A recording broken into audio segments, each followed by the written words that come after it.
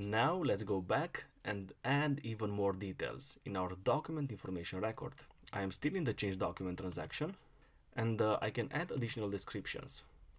My description now it's in English, and yes, you might say that okay, this is a simple description and it's not such a big deal.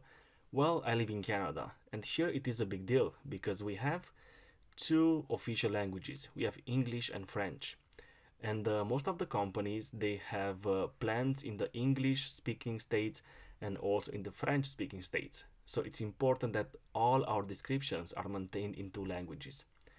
So in the same way we have here this language maintained by default in English, I will maintain another language description in French. And in French is gonna be assemblage de la pompe des uns. If there are any French speakers out there, I want to excuse my French.